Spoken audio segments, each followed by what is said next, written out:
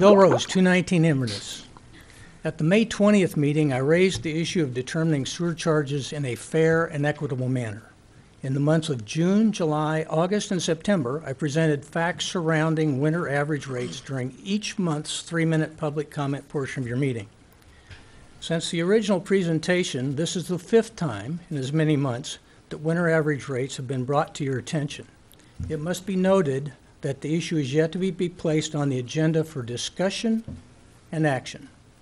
In your purpose statement found in Article 5 of your Code of Conduct, you state, "The citizens and the businesses that Trophy Club Municipal Utility District Number 1 serves are entitled to have a fair, ethical, and accountable district, which earns the public's full confidence for integrity." Remembering that statement, let's turn our attention to this slide, which illustrates the volume of sewage processed versus the volume of sewage your customers are charged for processing. The information on this slide was taken from responses to open records requests and should not be a surprise to either the staff or the directors.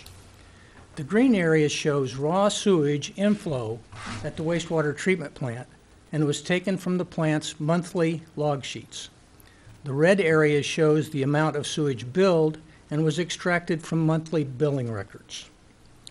Beyond the obvious disconnect between what is processed and what is billed, there are a few interesting points that can be taken from this slide. The amount of sewage processed across a year's time frame is fairly stable. Not constant, but fairly stable. That fact undercuts any thought that the monthly amount of sewage processed parallels the monthly amount of water sold, and it also undercuts the idea that the sewer charge needs to be adjusted monthly. The area in red is effectively an additional charge paid by those MUD 1 customers who have lawns. Under the MUD's effective 3-class system, those customers having lawns subsidize sewer costs for commercial and apartment dwellers who remain in the green area. Now, tying this slide to the fair, ethical, and accountable in your Code of Conduct, when it comes to sewer costs, fair, ethical, and accountable are non-existent.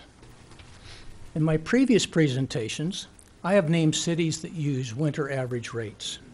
I started with cities in the local area, moved to Texas, and then to the nation. While doing research last night, I discovered a significant omission in the local area. My apologies go to the town manager and council of Westlake, who clearly recognize and appreciate a fair and equitable system for sewer charges and have previously instituted winter average rates in Westlake. I'll see you next month. Thank you. Good.